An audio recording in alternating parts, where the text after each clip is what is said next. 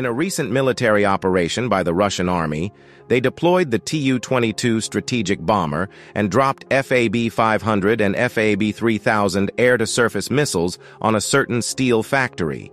The latter created a crater with a diameter of several tens of meters, shocking internet users around the world. However, the FAB-3000 is not the most powerful aerial bomb in the Russian arsenal. The FAB-9000 from the same series is the strongest non-nuclear bomb. The FAB series of aerial bombs was developed by the Soviet Union around 1950. It includes the FAB-500, FAB-1500, FAB-3000, FAB-5000, and FAB-9000, with corresponding weights of 500 kilograms, 1,500 kilograms, 3,000 kilograms, 5,000 kilograms, and 9,000 kilograms, respectively.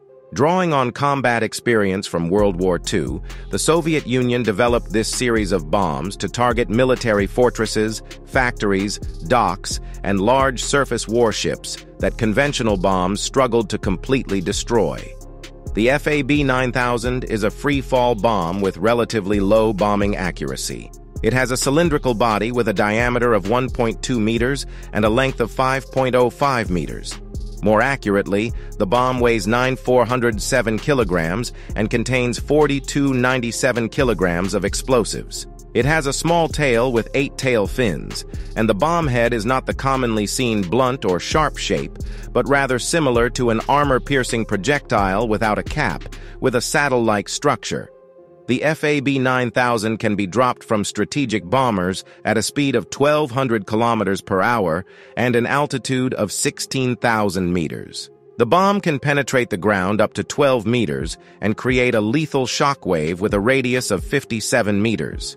At first glance, it may seem that its destructive power does not match its size, but in reality, its main target is not living beings. The aforementioned shockwave is designed to cause fatal injuries to humans. This bomb is primarily used to penetrate a certain depth of the ground and utilize the explosive shock to destroy the foundations and surface structures of buildings. According to the Soviet Union's concept, dropping several dozen of these bombs from bombers would be able to severely damage an industrial area, with casualties being a secondary concern. There are not many bombers capable of carrying this giant bomb in the Soviet military. The available models include the Tu-95, Tu-16, Tu-22, and Mi-4 bombers, all of which are strategic bombers.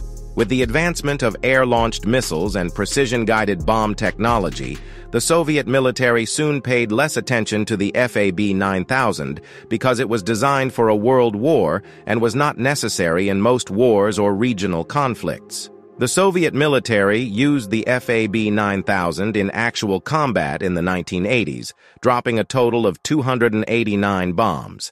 The practical experience proved that the FAB series of bombs were underutilized when targeting villages, while the 500-kilogram level bombs were insufficient to destroy enemy hideouts in caves. The best use of the FAB-9000 is to drop multiple bombs into narrow valleys, where targets in such specific terrains are difficult to survive. Overall, the FAB-9000 is a weapon with tremendous power but limited practicality, unless another world war occurs.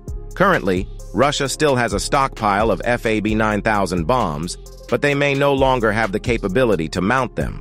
The Tu-95MS and Tu-160 bombers theoretically have the capacity, but in practice, it would require corresponding modifications to the mounting racks. It is unlikely that Russia will make the effort to carry out such modifications and bomb training.